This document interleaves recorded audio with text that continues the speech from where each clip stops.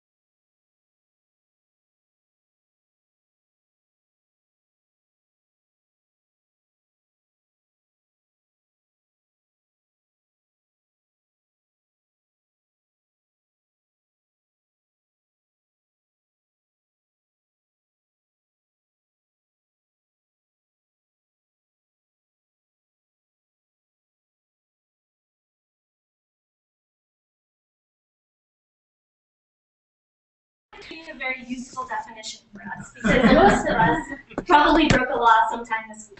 Simply by jaywalking. I know I did it on my way here. So we're not going to use that definition of criminal behavior. What we're talking about tonight is going to be really just extreme, violent criminal behavior. So we're not talking about people who committed tax evasion. We're really focusing on violence and aggression. But this, you'll see, is a problem that's going to come up again and again in the research studies that we talk about tonight, is how do you define what you're trying to study? So for the purposes of tonight, we're going to break aggression down into two types of aggression that are frequently distinguished between. So the first type is called instrumental aggression, and this is characterized by a lack of emotional sensitivity. So this is typically associated with a disorder called psychopathy that some of you may have heard of. If you haven't, we're going to talk about it in a minute. But these tend to be goal-oriented crimes, not crimes of passion, but planned out. Often the targets are people that they didn't know, things like this. Whereas the other type of aggression is an inability to control your emotions, and this is called reactive aggression. So typically this happens after somebody's been in a fight, and then they just can't temper their response. And so this is a second type of aggression that we will be talking about tonight. So psychopathy, which is the disorder frequently associated with instrumental aggression, is a disorder that is often characterized by the lack of empathy or remorse. Other characteristics of people with psychopathy include compulsive lying, manipulativeness, and egocentrism. But it's not only a disorder of criminals, but we do frequently think of it in association with criminal behavior, in large part because while only about 1% of the general population is considered to be a psychopath, about 25% of the prison population is considered to be psychopathic. And additionally, they're responsible for an estimated 50% of violent crimes. However, there's also an overrepresentation of psychopaths as CEOs of Fortune 500. It's estimated that about 3% of CEOs of Fortune 500 companies are actually psychopaths, although it's hard to talk them into taking the test. But the reason that we often think about psychopathic criminal behavior is not only that these psychopaths are responsible for a disproportionate number of crimes, but also because psychopaths are much more likely to commit another crime. So when a psychopath is released from prison, there's about an 80% chance that they'll commit a second violent crime within 3 years. And when a non-psychopathic violent offender is released, it's about 50%. And so typically, diagnosis as a psychopath is used to argue for longer prison sentences or to argue against parole, because it's thought that these people are the most likely to commit another crime. So how do we diagnose a psychopath? There's a test that focuses on about 20 psychopathic traits, and the person is scaled on a score from 0 to 2. 0 being that trait is not present, and 2 being that trait is highly present.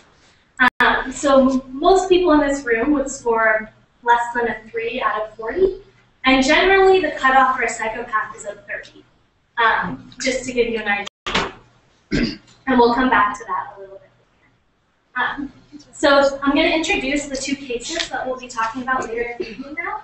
So the first case we're going to be discussing is the case of Brian Dugan, and he typifies this instrumental aggression. He was diagnosed as a psychopath, and he's a convicted rapist and serial killer who murdered 3 women. So he's a prime example of instrumental aggression. And the other case we're going to talk about is the case of Bradley Waltrip. And he attempted to murder his ex-wife. He murdered his ex-wife's friend, and all of this was done in an extremely violent fashion and after having a partner. And so this would be a prime example of reactive aggression. And so I'm going to come back to these two cases once we've talked about the biology, because both of these cases actually had biological evidence admitted in the trials as evidence of a mitigating factor and reasons that their sentences should be removed. So we're going to talk about what that evidence was.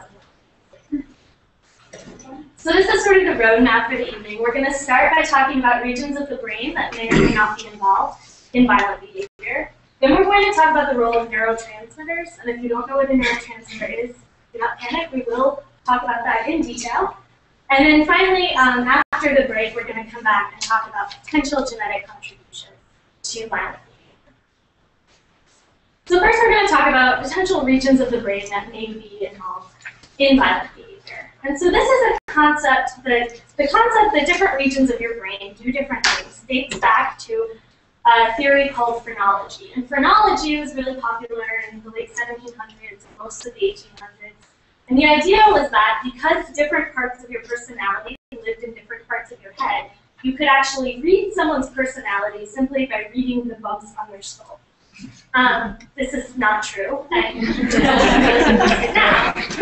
But it did lay the base work for a concept that many people do believe, which is that different regions of your brain have different functions. And the first real evidence that we got that this might be true came from this man, a man named Phineas Gage, that some of you may have heard of. And Phineas Gage was a railroad worker in the mid-1800s, and his job, they were trying to blow a hole in a mountain to put a tunnel in, and his job was to take this long iron you see him holding there, and to tamp down on explosive powder in a hole before they exploded it. And typically, you would put a layer of sand between the explosive powder and this metal rod so that you prevented any sort of a spark and then any follow-up explosion. But for whatever reason, one day in 1848, Phineas Gage forgot to put the sand there. And so he tamped down, there was a spark, and there was an explosion. And this rod that he's holding shot through the air and landed 80 feet away from him. But unfortunately for Phineas, it went through his head on the way. So it actually entered below his left eye and then exited out the top of his skull. But what's really remarkable about this case is that not only did Phineas Gage survive, he regained consciousness within a few minutes of the event. He was talking, he knew who he was, he had all his memories, he could make new memories, he had his cognitive functions. He seemed to be doing most of the things you need your brain to do, and this was despite having lost what his doctor described as about half a teacup full of brain. But he was still pretty much able to function. The only difference that people really noticed in Phineas Gage is that he seemed to not be himself anymore. So he was a little bit more impulsive, he lacked social decorum that he had had before, he swore a little more often, he wasn't really the type of guy you wanted to bring around your friends anymore. But that was the only change people noticed. And so this was the first kind of solid evidence that a specific part of your brain might be very important in regulating your behavior. And from studying people like Phineas Gage, who have lesions in different areas of the brain, scientists have been able to kind of tease apart which parts of your brain are important for which functions. If you guys are interested in Phineas Gage, you can actually go see his skull as well as the rod that went through it right here at Harvard Medical School. It's in the Warren Anatomical Museum, which is open to the public. So this is your brain, and it's divided into 4 different lobes. The frontal lobe, which is over here, the temporal lobe, the parietal lobe, and the occipital lobe. And so the concept of functional specialization is the idea that different areas of the brain are specialized for different functions. And so what we think the frontal lobe is very important for decision making, for choosing between good and bad outcomes, things like that. This is the part of the brain that was damaged in Phineas Gage. The parietal lobe does a lot with sensory information. The temporal lobe is primarily where your language is based, and the occipital lobe is your primary visual. So it's thought that each of these lobes has distinct functions.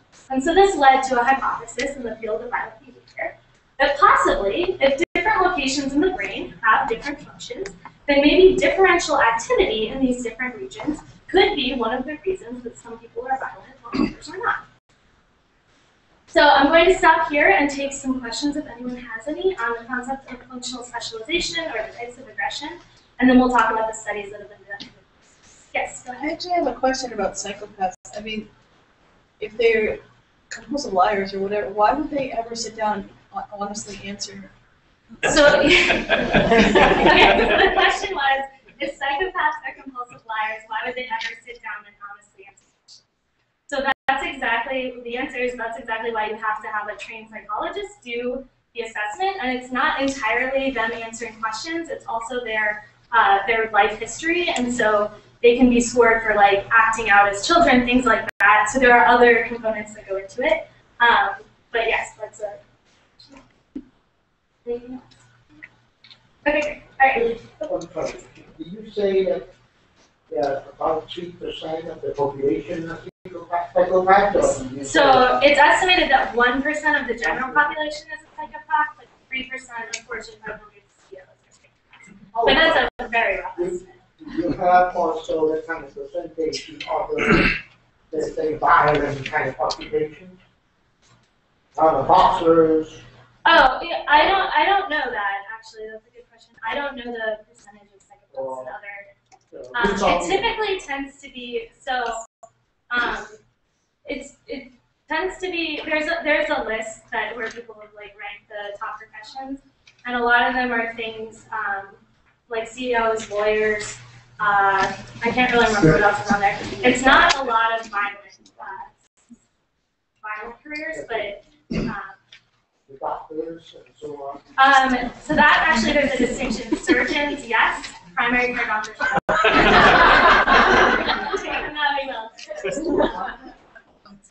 Okay. So in the case of the sociopath, it's not a genetic predisposition. It can be accidental, like a person could jump off of a 4-story building and their brain could be affected somehow where they get crazy. So it's not well understood. We're going to get to that part in the genetics section. There does seem to be quite a bit of heritability for psychopathy, but that's for the trait in general, not necessarily for the violent component of it. So it's not well understood what makes some psychopaths become violent and other psychopaths become CEOs. that we don't know. Like, how did he get the thing through his head? He was trying to So, get something else. Phineas Gage, that was an explosion that shot through his head. Oh. He didn't become a psychopath, he just had altered behavior. Oh. I was just wondering if you could explain, it was just on the immediately prior screen of that hypothesis? I didn't quite... Yes, okay, so the hypothesis that's actually where we're going after this, so I will explain it and then we'll move on. So the hypothesis is that you have different parts of your brain that are responsible for different things, and some of those parts are more important in regulating your behavior. So by looking at which parts of the brain are more or less active in violent offenders, you may be able to see a difference between violent offenders and non-violent offenders because of where that activity is located. So that's the hypothesis. So how do we address this? So there are two types of functional imaging that have been used frequently to address this type of a question. And one type of functional imaging is called PET scanning. You guys may have heard of this. It's often used in the clinic to measure tumor growth, things like that. The other type is pretty much only used in the research world, and it's called fMRI. So PET scanning measures levels of glucose, and fMRI measures essentially blood flow and levels of oxygen in the brain. But I'm going to describe them both in detail. So we're going to start with PET scanning. So PET scanning is based on the concept that your brain needs energy in order to be active, and typically this energy is delivered in the form of glucose, which is a sugar. And so the areas in your brain that are taking up the most sugar are the ones that needed the most energy, and so those are probably the areas that are the most active. And so the way you can measure how much glucose is being taken up in different regions of the brain is by actually injecting somebody with radioactive glucose, and then looking to see where it goes, because you can read out the radioactive signal. So you would see different areas of the brain light up. And what it ends up looking like is something like this. So the areas in yellow are the areas that took up the most radioactive glucose, so they're thought to be the most active. And the areas in blue and green are the areas that are thought to be the least active, because they took up the least of this radioactive glucose. So one of the studies that was done using this type of scanning took 22 murderers who were pleading not guilty by reason of insanity, and they compared them to 22 non-murderer controls. So that could be like anyone in this room is essentially what they're comparing them to, I'm assuming. And the question that they asked was, is there a difference in the activity of the murderer brains compared to the non-murderer brains? And I just want to point out they did not distinguish between the two types of aggression that we talked about. They simply selected them based on the fact that they were murderers. And so what they found is actually that, yes, there was a difference. And so when they looked at a control brain, they saw activity all throughout the brain. And just to orient you guys, this is a top-down look. And so the face of this person would be pointing that way. And we're looking from the top down. And so this is the frontal cortex, the area that's thought to be really important in decision-making skills and in regulating your impulsivity. And what they saw was that in these murderers who were pleading not guilty by reason of insanity, there was a decreased uptake of the glucose in that region of the brain, suggesting that potentially this area was less active. And they did these scans, these people were doing just a simple cognitive test. So they had them just sort of doing a repetitive task. I think it was, if the number 1 shows up, push a button, if the number 2 shows up, go. So you had to pay attention, but it was a very simple task. And then they scanned their brains, and this is what they found. Well, I think you answered. I was going to say, is this a stable pattern across Yeah. all activities, or is this a special use? So we don't know, yeah. So this was done in the specific context of this cognitive task. So whether or not this is always true, or whether or not this is true when you're making a decision to murder someone, we don't know. Yes.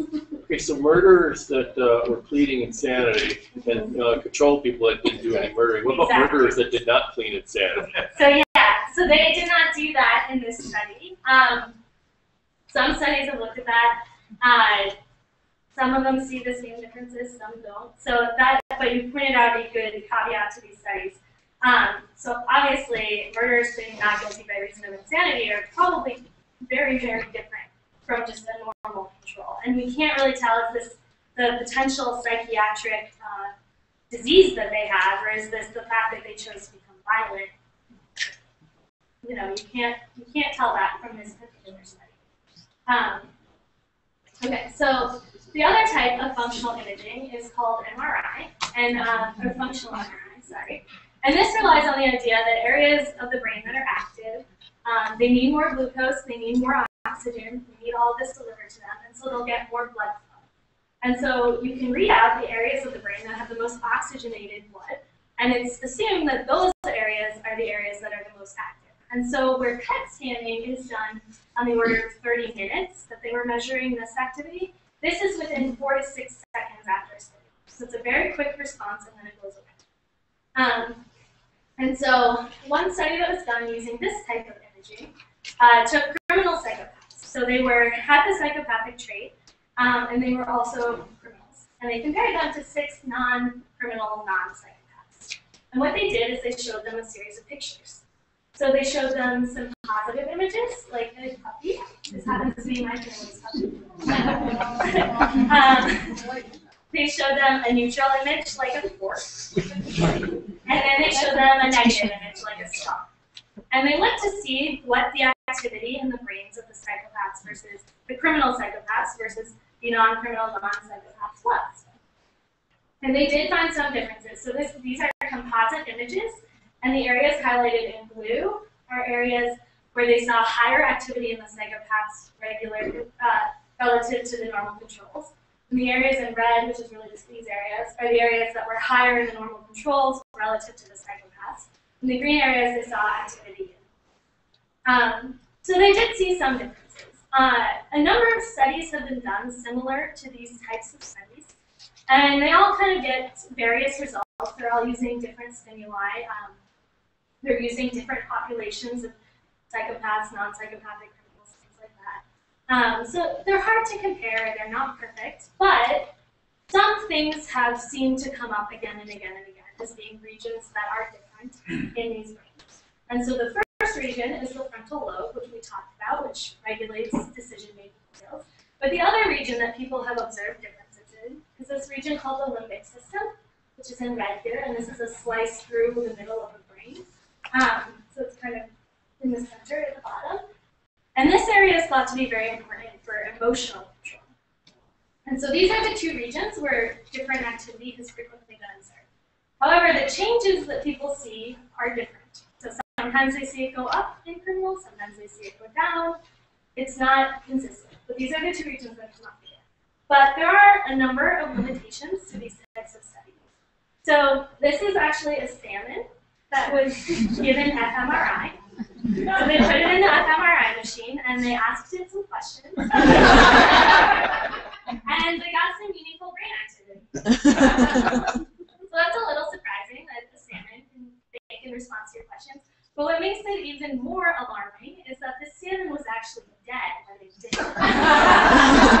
So it turns out that there's a lot of complicated statistics that have to be done to figure out which areas of the brain are actually active and which ones aren't when you're doing functional MRI. And if you don't do those statistics correctly, you can get brain activity in a dead salmon. So that's one caveat to these studies that are done.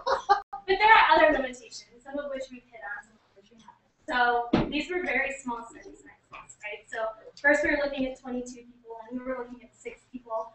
All of the studies that have been done have had very small study sizes. So it's very difficult to assume what that means for the world at large from 6 people versus 6 people.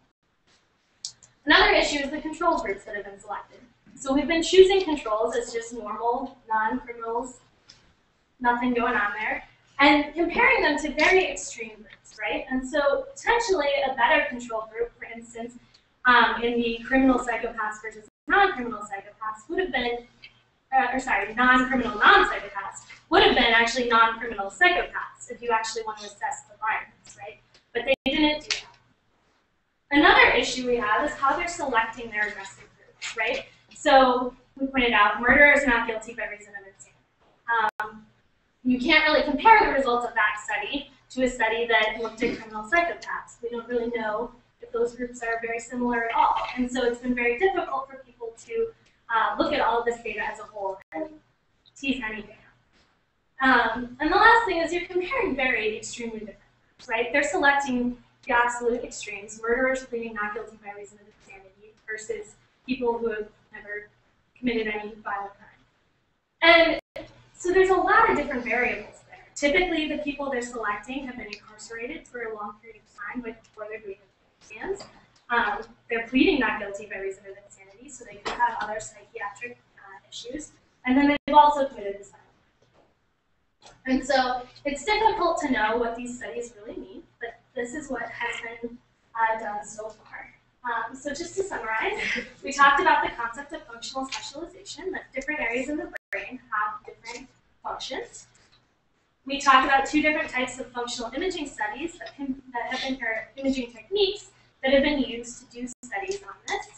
And then we talked about the limitations to this data and how much we still don't really know about what this means. So I'm going to stop here and take questions on that, and then we'll talk about the first case study. There is a hypothesis that someone brought up that cannot be addressed with the patient.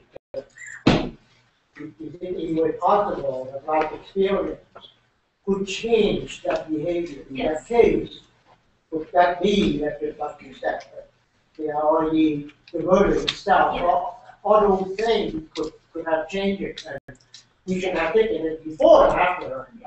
Would you please before you do the murder? So the question was, could life experiences be affecting these scans? Absolutely.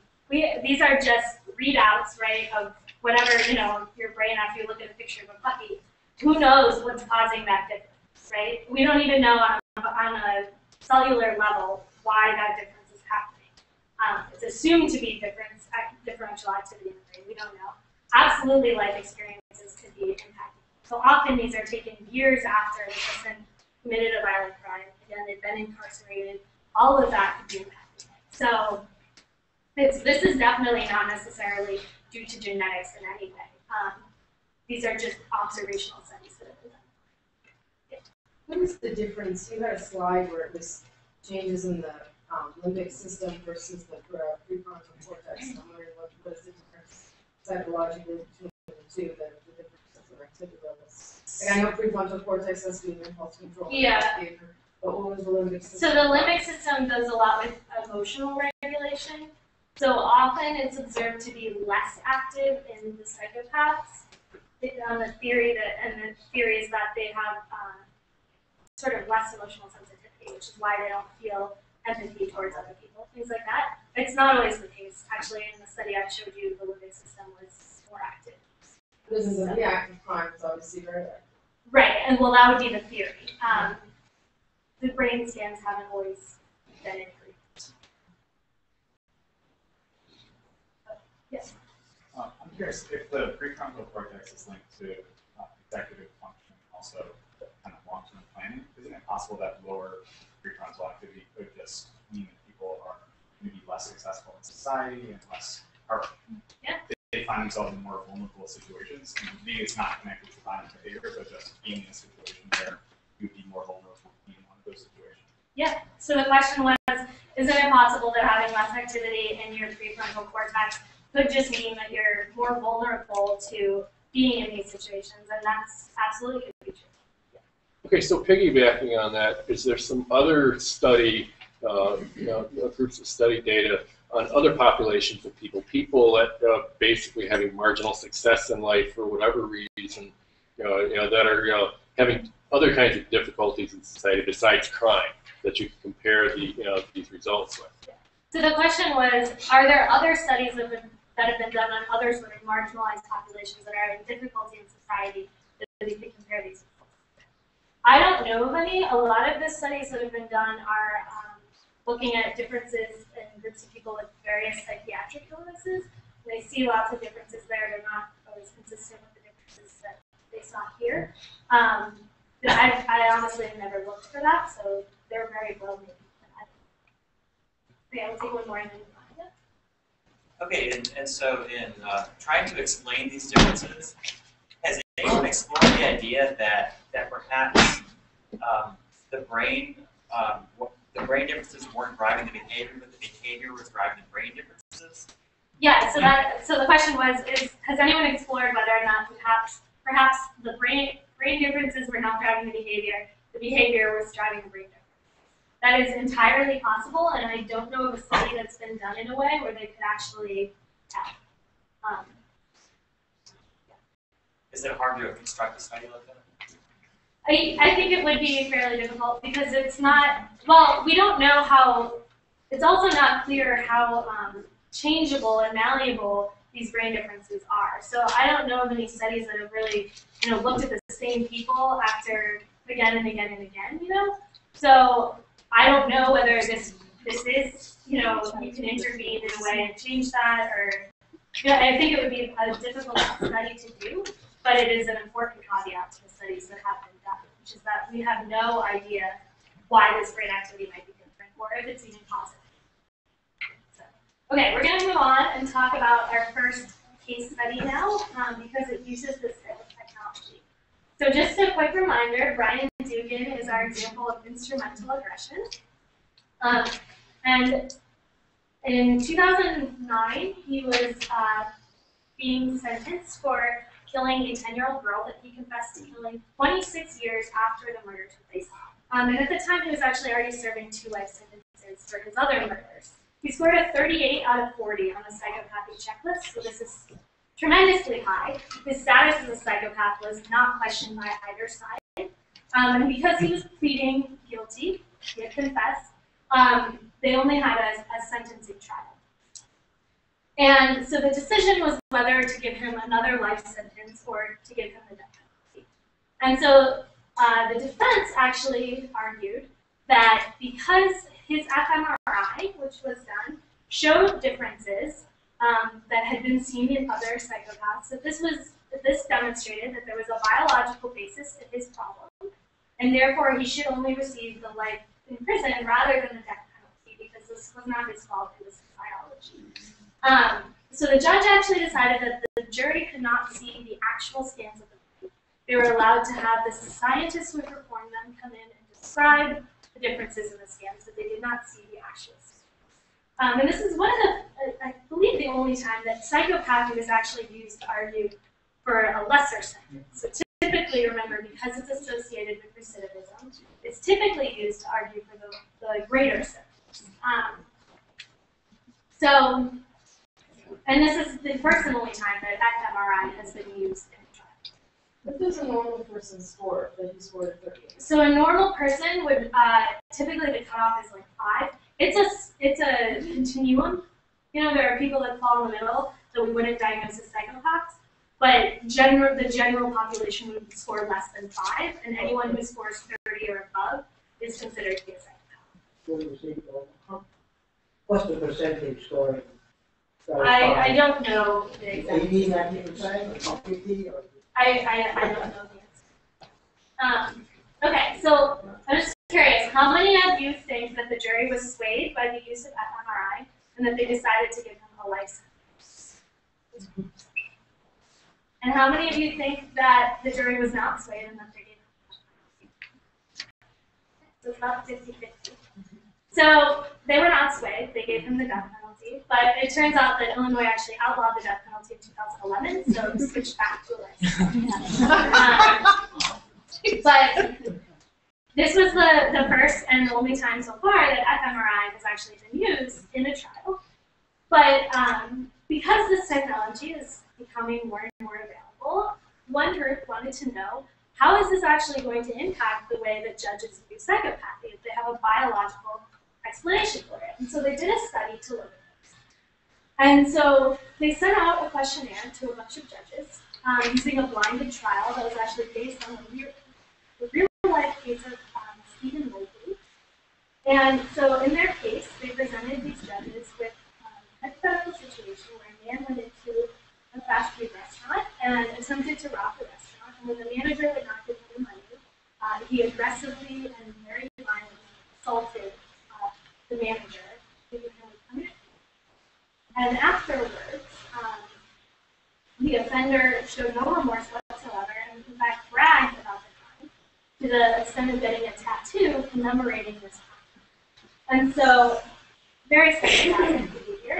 And so, they first asked these judges to tell them what is the average amount of time in prison you would give someone for aggravated battery, which is what this and convicted by a jury.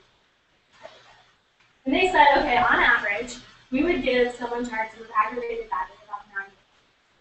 And so then they gave half the judges the story I just told you and with the information that they've been diagnosed as a psychopath. And they said, okay, sentence this specific. And so those judges said, okay, 14 years in prison. Because he's a psychopath, he's likely to recidivate, he showed no remorse. So they gave him a higher sentence than the average receive for this crime. But the other half of the people received the same story I just told you, the same information that they've been diagnosed as a psychopath. But in addition to that, they received a biological explanation for what psychopathy is.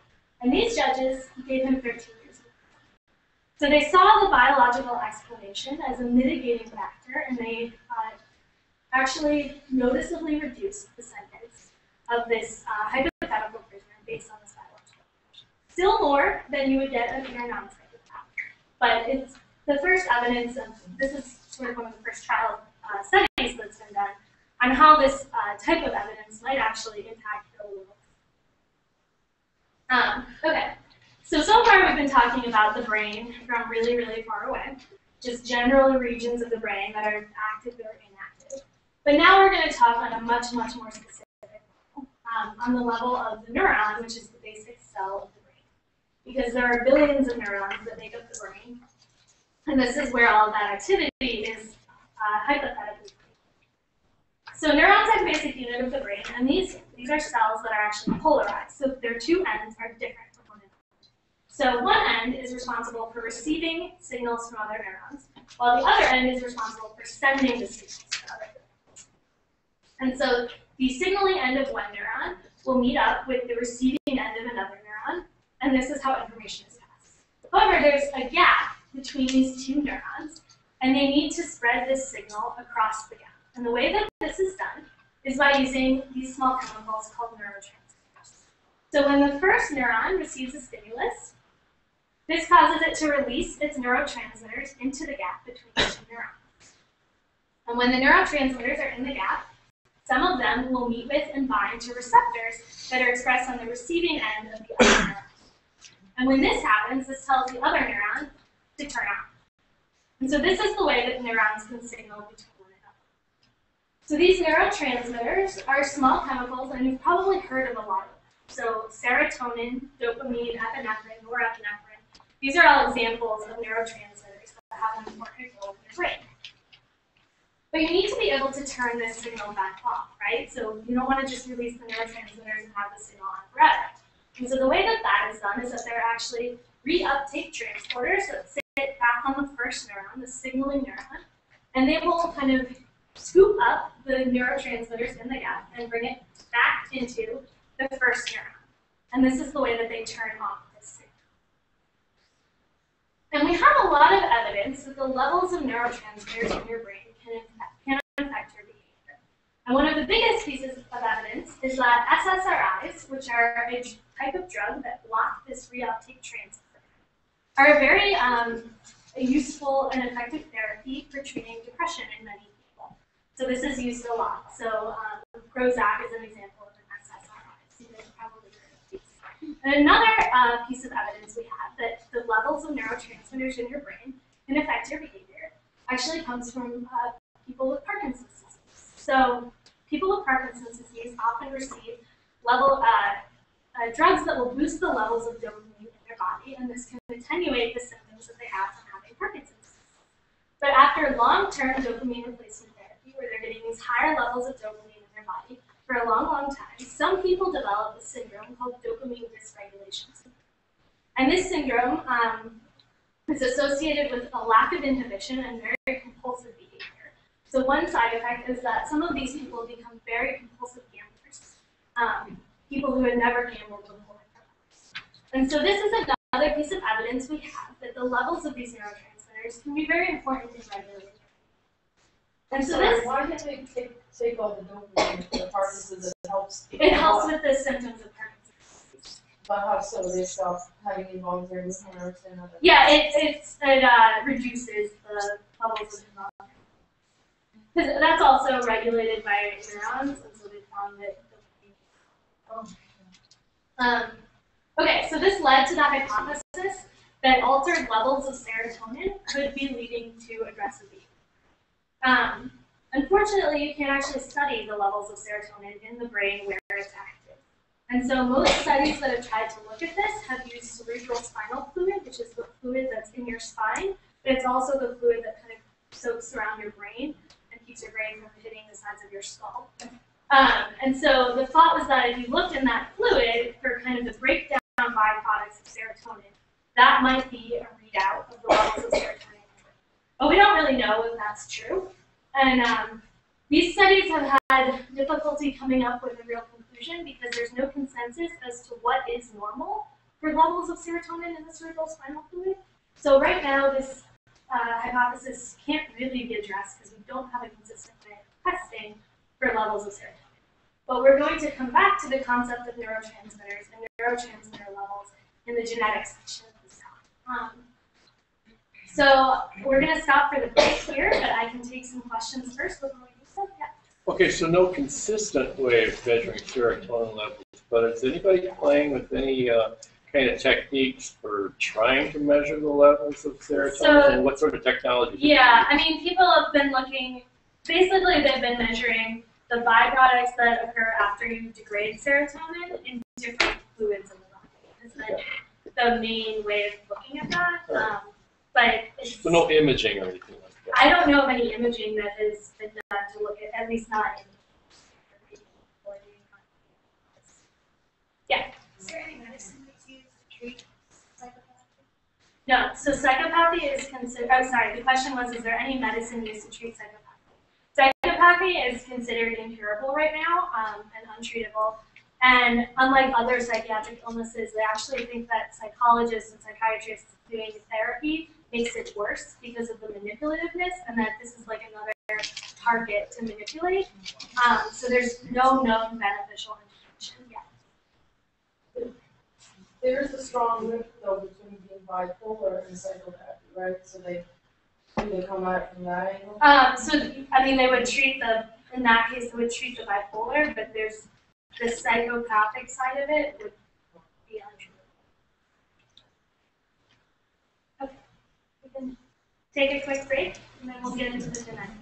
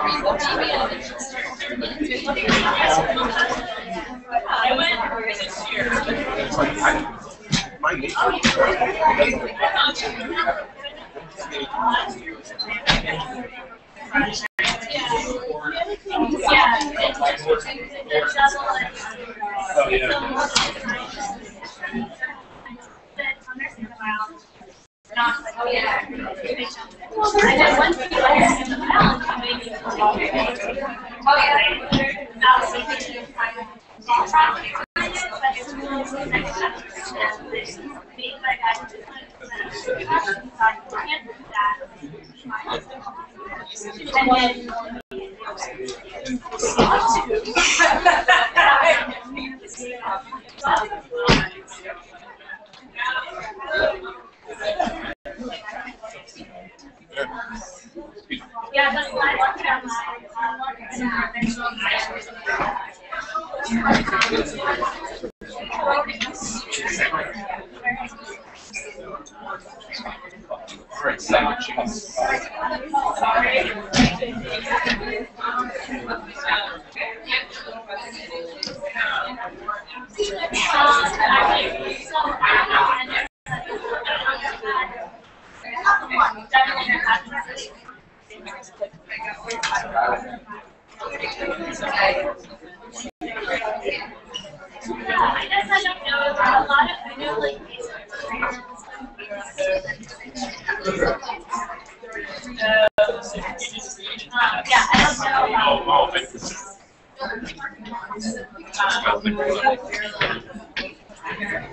There's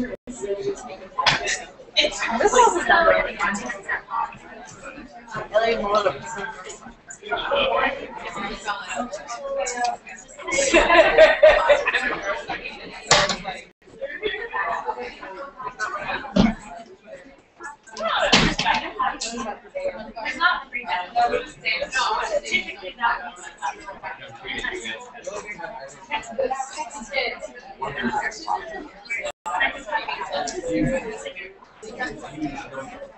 Oh, yeah.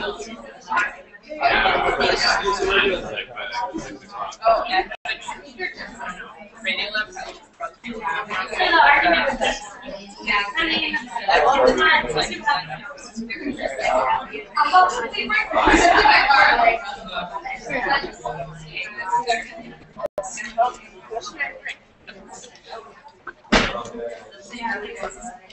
well, that's my day. That's my day. Often I find. Are you thirstier or? Yeah. Great wine.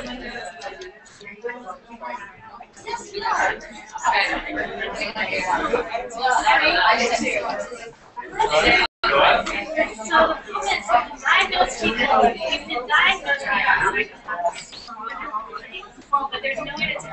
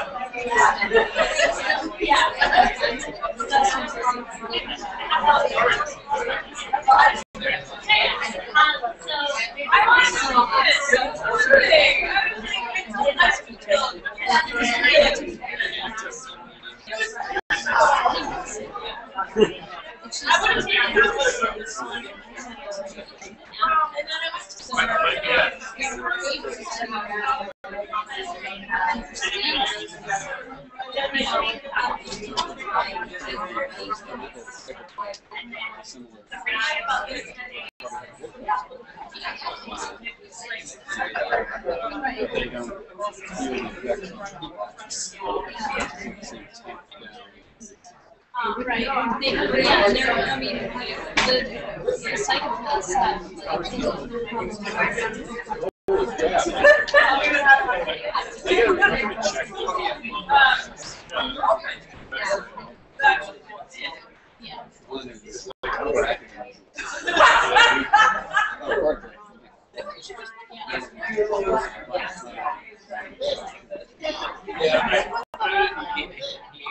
I need to double check.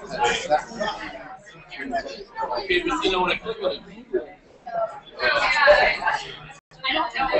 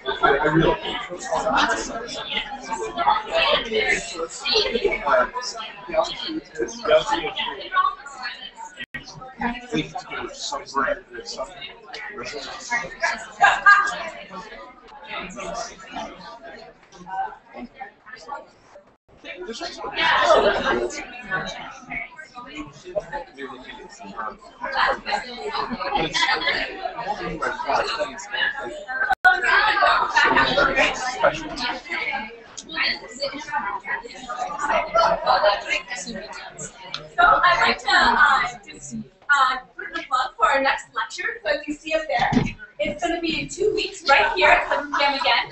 And it's going to be grad student Heather Old talking about the alien world of hyperthermal vents. So this is what she studies. She goes to get samples from deep in the ocean and studies biology that surrounds these very hot, very extreme environments. And if you haven't had enough about the biological basis of behavior tonight, our next Science by the Pint next month is going to be Hopi Hoekstra, who's a biologist, a professor here at Harvard, who studies the genetic basis of behavior in mice. So that's what she'll be talking about at the Burn up in Davis Square next month. And then last but not least, very important, we've got these surveys here, and this is how we know what we're doing well, what we can improve on, what the speaker did well, and could improve on as well. So if you haven't had a chance to pick one up, they're sitting right up there along with a bunch of pens. So after the lecture, you can just take a second to fill it out, and leave it right up here for us. We really appreciate it. Thank you. Okay, so now we're going to start talking about the potential genetic contribution to violent behavior. Before we do that, we're going to take a little bit of a detour and talk about some basics in human genetics, just to make sure that everybody is on the same page and can understand the genetics when we get into the violent behavior. So bear with me if you remember your high school biology, but if you don't, you're going to need this. So, okay, so we're going to be talking about behavioral genetics, which has got a good plug right there, that you can learn more about at Science by the Pint. But essentially, this is the study of how your genetic material influences your behavior. So one thing you might study is how does your genetics influence how you perform on an IQ test as a readout for intelligence. So this is what we mean when we talk about behavioral genetics. And it's very different than studying inheritance of hair color, things like that. And so we'll get into that in a minute. But basically, just as a review of human genetics, every person has 46 chromosomes in each cell. And these chromosomes come in pairs, so you have 2 copies of chromosome 1, etc. And you receive one of those copies from your mother and one from your father. And these chromosomes each contain, they're made out of DNA, and they contain many, many genes. So essentially, a chromosome is just really, really, really wound up DNA. And when you unwind all that DNA, what you have is hundreds of genes on each chromosome. And so the gene is the basic unit of inheritance, and each gene codes for making one protein. And this code is typically demonstrated in letters. It's based on the order of base pairs that are put into the DNA. And the letters dictate how this protein is built. It's essentially an instruction manual, and a change in the order of these letters will result in a change in the way the protein is built. And so every individual, because they have 2 copies of every chromosome, has 2 copies of every gene. But there are many variant forms of each gene in the population as a whole. And these are what we call alleles. So for example, there are 3 alleles for blood types, A, B, and O. And so, for example, my mother has an A allele and an O allele, and my father has a B allele and an O allele. And I received 2 O alleles, one from my mother and one from my father, but my sister receives an A allele from my mother and the O allele from my father. And so while there can be a large variety of different alleles in the population, each individual, because they only have 2 copies of that gene, will only carry 2 alleles at most. In my case, I have 2 of the same. Okay, but most of the genetics is not as simple as inheriting blood type. So unfortunately for us, behavior typically is a combination of both your genetics and your environment, which is anything that's happened to you. So this is sort of the nature versus nurture thing. So something that's purely nature or purely genetic would be your blood type. So that was in my blood type is my blood type because that's what my genes are. It has nothing to do with where I was raised or how my parents raised me or what food I ate as a kid. That's just my blood type. Whereas something that's entirely environmental or entirely nurture would be the language that you speak. There's nothing in my DNA that says I have to be speaking English right now. That's just because I was raised. But for the vast majority of our traits, there's some interaction between these traits. So an example would be height. So people who are raised during times of starvation are typically shorter than their parents and shorter than their offspring because they have this environmental component that's interacting with their genetics and producing their final. So most behavioral traits are a result of this interaction. They receive some input from your genetics and then a lot of input from your environment, and that's what produces your so when we talk about behavioral genetics, we use a word called heritability, and this is how we measure how much genetics influences the observed variance across the population. So we can divide the sources of these traits into 3 areas. One would be genetic, and that's your heritability. One would be shared environment. So the shared environment is any environment that would be shared with your siblings. So it would be the town you grew up in, parents, things like that. And then non-shared environment is anything that was absolutely unique to you. So any life experiences that only you. But what's different about heritability from inheritance, which we've been talking about, is that inheritance, like I inherited my blood type from my parents, can be discussed on the level of the individual. Whereas heritability can only be assessed and discussed on the level of the population. So heritability describes the percentage of variation that we see in this population of a specific trait that can be attributed to genetic variation within the population. But it doesn't tell us anything about what's happening on the individual level. So height is generally thought to be about 80 to 90% heritable. But we don't know that 80 to 90% of the reason I'm as tall as I am is because of my genes. So how do we know that some behavior may be heritable? So typically we do this using twin studies. So the way twin studies work is that we can compare identical twins and fraternal twins. And this is really useful because identical twins came from the same egg, so they share 100% of their genetic material. Whereas fraternal twins came from 2 different fertilized eggs. So they're only about as related genetically as any other sibling, which is about 50% of their genetic material. And what we can do is ask, if one twin has the trait, how likely is it that their other twin also has that trait? And if it's something that's highly heritable, we would expect that identical twins would share the same trait more often than fraternal twins, because identical twins share more of the same genetic material. Another study we can do to try and tease apart the difference between genetics and environment is an adoption study. And so in an adoption study, we would look at the trait of the biological parents who contributed genetic material to the offspring, and then we would look at the traits of the adopted parents. who contributed environmental aspects to the offspring. And we would see how often does the offspring share the same trait as their biological parents versus their adopted parents. And so this can give us a sense of how much of this is due to genetics. So a lot of studies like this have been done on aggressive behavior in general, not distinguishing between the two types. And each one finds something slightly different, but an analysis was done of 51 different studies that were done on twins or adoption. And they found that about 40% of the observed variance in aggressive behavior across the population can be attributed to genetic variation. So this suggests that there is some component, some genetic component that's contributing to aggressive behavior, but that a lot of it is really environmental. Similar studies have been done with the psychopathic trait, as I mentioned earlier. So about 60% of the psychopathic trait is thought to be due to genetic factors, and about 40% is due to unique environment. And they actually found no contribution from the shared environment in this study. But remember, not all psychopaths become violent. So this is just the psychopathic trait in general, not violent psychopaths. So I'll stop here and see if anyone has any questions on human genetics, behavioral genetics, or heritability. Shared environment is something like shared as in like if all Americans, for example, share it, and then non-shared is specific, or what is sort of the magnitude of share? Yeah, I mean, it's a little vague, but typically it would be anything that you would share with your siblings. So like in the twin studies, both sets of twins have a shared environment. So you're controlling for shared environment, and the only environmental factor you're seeing there would be non-shared. I'm sorry, can you go back just for a second to the pie chart? Like you were saying that the psychopathic trait is heritable as in versus inheritable, or confused?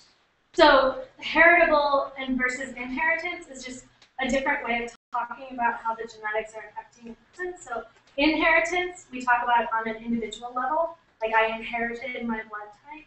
Heritability is on the population level, and so it's saying in a population of people, the genetic difference between those people is contributing how much to the observed difference in how aggressive they are. But this doesn't say anything about an individual. So it says in the population, about 60% of the difference we see in how psychopathic people are is due to their genetics. But it doesn't say in an individual person whether it's entirely genetic. And what was the difference between this and the previous? These are just different measuring different goals. So this is aggression in general, and this is psychopathy. Okay, so how do we figure out what is causing this heritability? How do we identify which genes are the reason that we can see this heritability? So there are two different approaches we can take.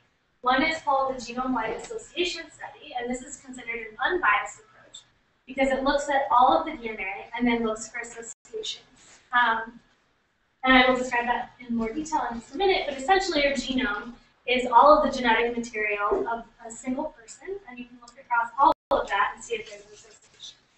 And the other approach would be a candidate gene approach. So this is a biased approach because you essentially make a hypothesis, pick your favorite gene, and then look to see if there's a difference in that gene in the population. So how do we identify these traits? So we divide the groups of people up into two different groups. One is people with the trait, and one is people without the trait. And then we look to see how often different alleles show up in each of these groups. So in this case, the yellow allele we would not consider to be associated with the trait because it shows up with equal frequency in the people who have the trait and the people who do not have the trait. However, this red allele we would consider to be associated with the trait because we see it much more often in the people who have the trait versus the people who do not have the trait. However, it's important to point out that this is not 100%. So there are a number of individuals who have the trait who do not have this red allele. And then there are also individuals who do have the red allele but who do not have the trait. So it's simply saying that it's associated. So when you do a genome-wide association study, you look at sites all throughout the genome. So in this, and you get a graph that looks something like this. And so each color is an individual chromosome. And each dot is just a different site along the chromosome that they look at. And when the dots cross this red line, that means they are significantly associated with the trait. So in this case, they found 5 areas in the genome that were significantly associated with their trait of interest. So a genome-wide association study was done this past year, looking at antisocial behavior, and they found nothing. So, well, a little disappointing, but we see that there are no dots that are crossing this red line that's significant, right? So they found no genes that were significantly associated. So why not? Well, one reason is that genes and environment interact, right? And they didn't really take that into account when designing their study. They were just looking purely at genetics and not dividing people up based on the environment that they had lived in. Another is effect size. And so this is essentially the concept that there may be so many genes involved in this, and each one is only contributing about 0.5 percentage point of that heritability. And so it's many genes with a tiny effect. And so it's very hard to pick that effect up against all of the noise, right? Another reason is that it could be very genetically complex. And so what this means is that maybe it's not just, you have one gene you don't, but maybe if you have that gene in the context of having many other specific alleles, then that has an important role. But if you have that allele and not these other alleles, it doesn't matter, right? So there could be an interaction between all the different alleles, making it very complex and making it very difficult to pick up any specific allele on an unbiased approach. And another is how they define antisocial behavior. So in this study, they simply had people fill out a survey asking them questions like, did you get in trouble a lot in school? Have you been convicted of a crime? Things like that. And that's how they define their group of antisocial behavior. But potentially, there are many different causes to all of this antisocial behavior. And so maybe if they looked at a more specific group of offenders, they might have found something. So what about candidate gene approaches? Unbiased approach to experiment. So there have been many candidate gene approaches that we're going to go through, but one of the first ones focused on the Y chromosome. So it's well known that males commit about 9 times as many murders as females, and the most obvious genetic difference between males and females is that males have a Y chromosome. So this was a really clear-cut, easy to think about hypothesis, right? Y chromosome's the problem. And in 1965, a study reported that when they looked at inmates in an institution, they found that more of them than usual actually had an extra Y chromosome. And so they call this the super males, or XYY syndrome. And in this case, so typically you have 2 copies of every chromosome, right? But every once in a while, people end up with a 3rd copy of it. So Down syndrome is when you have an extra copy of chromosome 3 copies of that. So in this case, these people were ending up with an extra Y chromosome. And so they had 2 Y chromosomes. So this was a nice theory that this extra Y chromosome could be contributing to violent behavior. But when bigger studies were done in the general population, it turns out there's absolutely no correlation whatsoever between having an extra Y chromosome and the rest of the behavior. So most males who have an extra Y chromosome have no idea that they do, because the only side effect is you're slightly taller. Some people think acne is associated with it. It's really not. Most males don't know. So this was a bust. But there was another candidate gene hint that came in the 1990s from a large Dutch family that reported many of the males in their family having extremely aggressive behavior along with borderline mental retardation. So these males had committed a number of arsons, had attempted rape, things like that, and there were many of them concentrated in this one family. So that was very interesting. So this is a pedigree of that family where the circles are all females and the squares are males, and any squares that are red were males that were affected by this syndrome. And since it was only males that were affected, it was thought that potentially this gene was located on the X chromosome, because females have 2 copies of the X chromosome, so these females with the red dots could carry the allele that was causing this syndrome, but not actually have it themselves because they have another X chromosome with a different allele.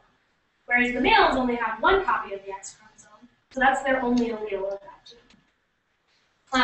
So they narrowed this syndrome down to a region of interest on the X chromosome that contains a gene called MAOA, which I'm going to talk about in a minute. But what they found was actually that there was a T instead of a C in all of the males that were affected, as well as in one copy of the carrier protein.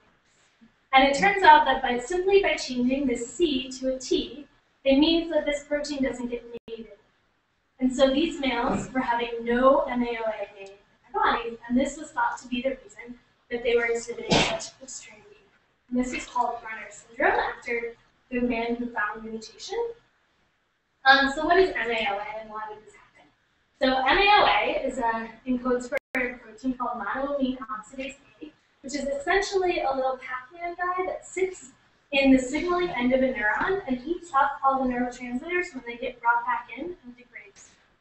So it has an important role in regulating the levels of your neurotransmitters, particularly serotonin, which is one that people have been interested in for a long time. And so these males had no MAOA, and so this would lead to a dysregulation in their levels of serotonin. And so that was the hypothesis for why they're exhibiting such aggressive behavior. However, it's important to point out that we actually don't know if it was this particular function of MAOA that was causing their aggressive behavior. So they also have this borderline mental retardation, and in mouse models, if you delete MAOA, you actually see severe developmental changes in the brain. And so it's possible that this aggressive behavior was actually due to brain developmental differences rather than the actual specific function. We're not sure. But this was a hint that MAOA could be involved. It was exciting. People got excited and were like, okay, who doesn't have MAOA? And it turns out that it's only those males in that one. So nobody has found anyone else that has this mutation. So we found out why 14 people are aggressive. But that's not it. But it did lead to a hypothesis using the biology, right? So we see that maybe there's this dysregulation. And it turns out that there are actually two different common alleles of MAOA in the general population. And they have a different regulatory region, which means that one of these alleles gets turned on at a higher level than the other allele. And so people with MAOH are thought to have higher levels of MAOA in their body than people with the MAOAL, which stands for low, which would have lower levels of MAOA. Now this has never actually been demonstrated in the brain, so we don't actually know if this is functionally true in the brain or if it alters neurotransmitter levels in the brain. But this was the hypothesis. So people started looking at this MAOAL version, and they thought, well, again, in males, this would be their only copy of the allele. And so if they have this lower activity version, maybe that's dysregulating the way their neurotransmitters are working, and maybe that underlies some aggressive behavior. And so this was the hypothesis. And one of the first studies to show any sort of a link between MAOAL and anything else found that there's actually no difference between MAOAL and high MAOA when you just look in the general population. So in the lack of an environmental insult, there's no difference between the percentage of people who commit violent crimes. In fact, it's a little higher in the high MAOA. However, they looked at people who reported being maltreated as children. And there they found there was a slight increase in the number of people who went on to commit violent crimes who had the low version of MAOA and had been mistreated as children. Now, of course, the vast majority in both of these cases went on to not commit any violent crimes. But there was this slight increase in there. So, does MAOAL really predispose to violence? A number of studies have tried to replicate this finding, and they've met with varied success. So some do see the same interaction between childhood maltreatment and MAOAL. Some see no interaction, and some actually have seen the opposite. So some studies have found that high MAOA in childhood maltreatment produces a higher level of violence. So it's a little unclear. But the one thing that all of these studies have shown is that there's absolutely no difference between the levels of aggression or crime in people with the MAOAL allele and just the general population. So in the absence of an environmental insult, everyone pretty much agrees that MAOAL means absolutely.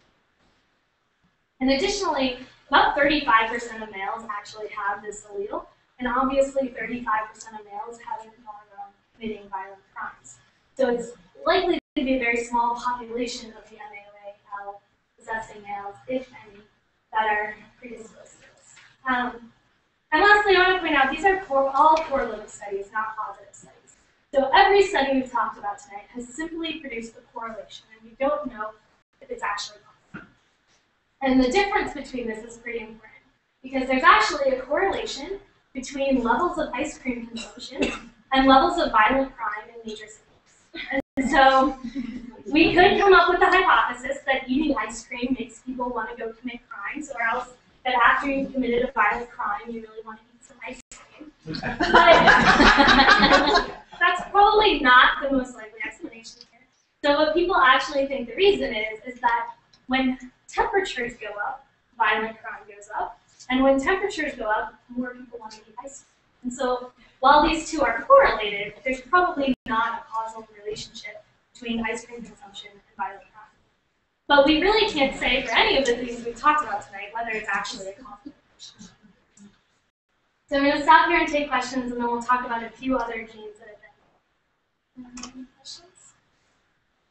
In that Dutch family where there was mental retardation, they had the very low levels. They had absolutely none.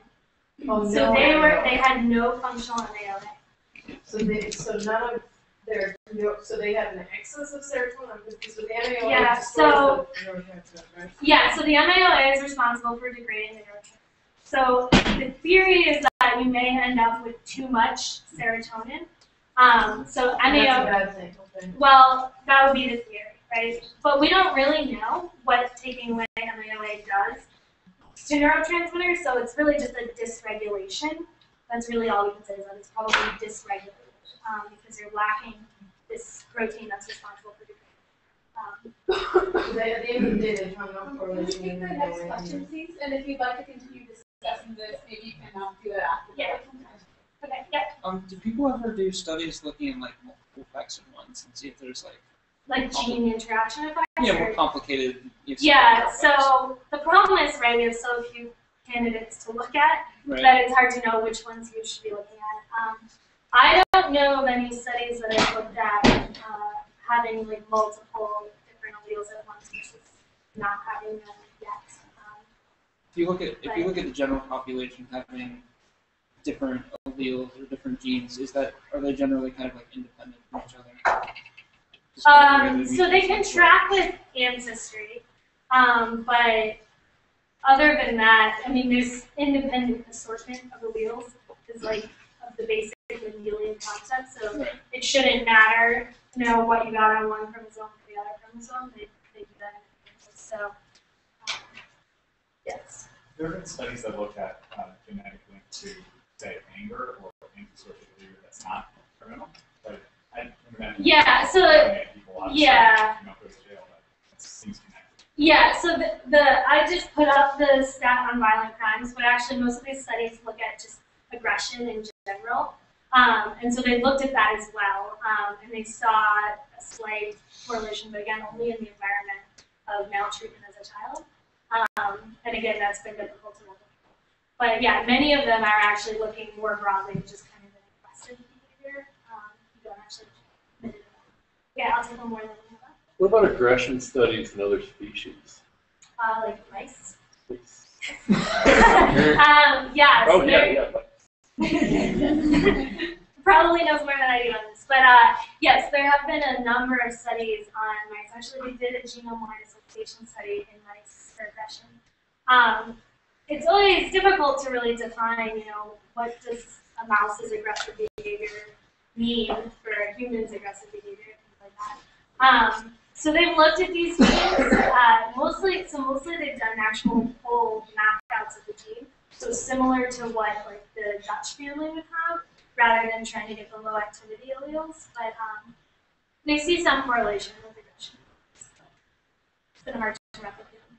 Okay, so we'll move on and talk about a few other candidate genes. So another candidate gene that people got interested in because of this potential link with MAOA is this gene called COMT. And so the protein that COMT codes for is another Pac-Man-like guy that also is involved in degrading neurotransmitters. This has a slightly different specificity. So it primarily degrades dopamine, epinephrine, and norepinephrine. But because it has a similar function to MAOA in the brain, people thought, well, maybe COMT is involved. So some studies have shown specifically in schizophrenic patients, that there might be an association between a lower activity allele of COMT and violence, but this is not a solid correlation, and no one's really shown anything in non-schizophrenic patients with COMT. So we don't really know about that. Another theory that was out there is this serotonin transporter. So this is the transporter that sits on the signaling end of the neuron and scoops the neurotransmitters back up when it's time to end the signal. And so there are also two different alleles of this, and one leads to higher expression of this transporter, so you have more of these transporters, and one leads to lower expression. And so people thought, well, maybe the one with lower expression, you have too much serotonin in there, maybe that's associated with that. There's really no, so a lot of studies have been done on this. None of them have really shown a strong effect. So some see an effect, most don't. And they haven't found an environmental link the way that people seem to. So we're getting a lot of mixed messages on all of these candidates, right? So what do we do about that? Well, there was a study of all of these studies that was done actually just last month. It came out in April. And what they did is they took all of the studies that have looked at candidate genes and aggression, and they pooled it all together and tried to say, okay, if we take into account all of these studies, do we see an association between any of these genes and aggression? So they looked at 185 different studies that have been done on violence and aggression, which involved 31 different candidate genes. So this included MAOA, COMT, and the serotonin transporter that we talked about. But it also included a bunch of other ones that I didn't bring up today. And this was from over 60,000 different individuals between these 180. So they looked at all of this, and they looked and said, okay, are any of these genes significantly associated with violence? And they found none. So, no, that's just, but yeah, none of these candidate genes seem to be associated with violence and aggression, at least in the absence of a specific environmental. And I want to remind you guys that the genome-wide association study didn't find any of these candidate genes either. So they're in here. They tested it. None of them came up as significant. So if these genes are actually associated with aggression and violence, it's probably only in very, very specific environmental situations. And what that really tells us is that genetics is not necessary. So having none of these genes means you're going to become a violent or aggressive individual. And it's really all the environment in connection with these genes that may or may not be producing this increase in aggression. But what that also tells us is that it's clear that we could take interventions to prevent any individual with a violent gene from becoming violent. Because it's really not about the gene, it's about the environment that gene is in. So with that, we're going to move on to our second case study, the case of Bradley Walger. And so Bradley Walger was charged with first-degree murder and attempted first-degree murder after he murdered his ex-wife's friend and attacked his ex-wife. And this was after a very involved argument, if you'll recall. So he's an example of reactive aggression. And so these charges that he was charged with carried the death penalty in the state of Tennessee. And so during his sentencing, or sorry, not his sentencing, the guilt phase of his trial, so when the jury was trying to decide what to charge him with, his defense admitted evidence that Bradley Walger carried the MAOA-L allele, or the low MAOA allele, and also that he had been maltreated as a child. And so the defense argued that because he had this allele, and because he had been maltreated as a child, he should be convicted on a lesser sentence that does not carry the death because he had this gene. Okay, so how many of you think that the jury decided to convict on lighter charges? So not the death penalty. What state was this? Tennessee. Oh, wait. So who thinks that I with lesser charges in Tennessee? Okay, I'll listen. All right, who thinks he got the death penalty anyway? All right. He actually was convicted on lesser charges. Oh. So, yeah. Okay, so the jury actually returned a verdict of voluntary manslaughter and attempted second-degree murder, as well as there's an aggravated kidnapping charge. Yeah. Was there a history of violence prior to that? So I don't believe so. No. I mean, He clearly was not a great guy because he because he committed this violent crime, but also, so the ex-wife actually, the reason that she survived it is that she and her friend who went over to his house had told another friend that if they weren't back by a certain time, they should call the police. So there was something there that made her a little bit afraid, but I don't know the specific history of violence. But anyway, he was sentenced to 32 years in prison because he was convicted on lesser charges.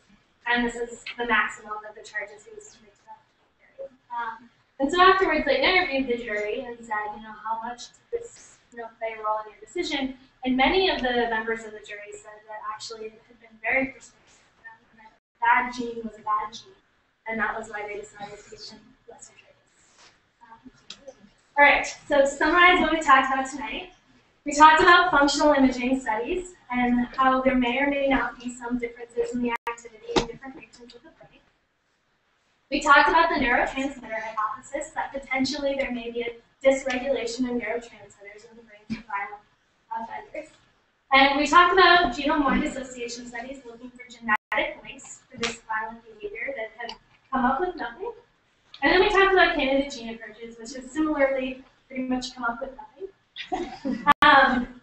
So I hope another thing that you guys will take away from tonight is that the scientific process is a long one.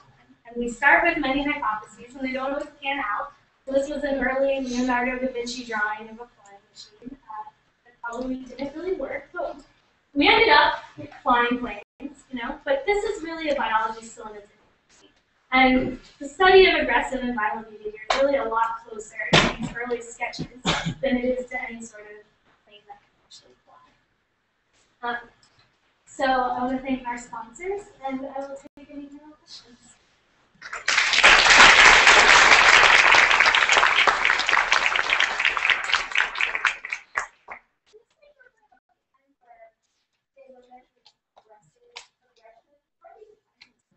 So the question was, when the studies where they're measuring aggression, how are they defining aggression? So it's different for every study, to be honest. A lot of them, it's some of it's self-reported aggression, so that you literally get like a survey and you check off if you ever kicked your family's dog, if you ever been convicted of a crime, things like that. Some of it is other reported aggression, so they'll send a survey to your parents or your teachers or things like that. Because typically these are done in cohorts of people where they have a lot of information about them because they've studied them for a lot of different things. So like the MAOA aggression study was done in a large cohort of Australian twins that have been used for many years. So everything is a little different. Yeah. And that's one of the difficulties. That's a real problem. Yeah. Yes? Yeah, I'm not sure how to do this, but a friend of mine works in parole. And he says that 70% incarcerated folks, their crimes were caused by drug and alcohol use contributed to maybe incarceration. Incarceration is different. There should be violent crimes.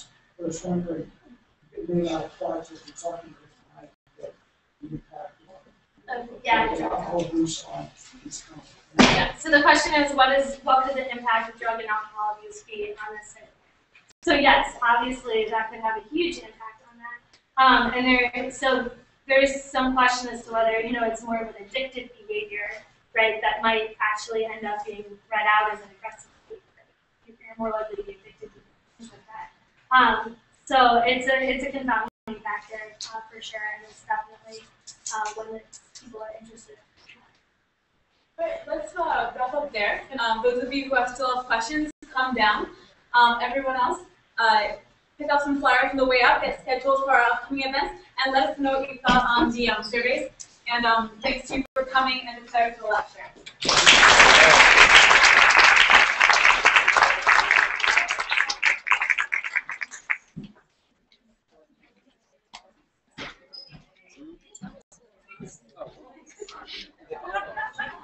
So you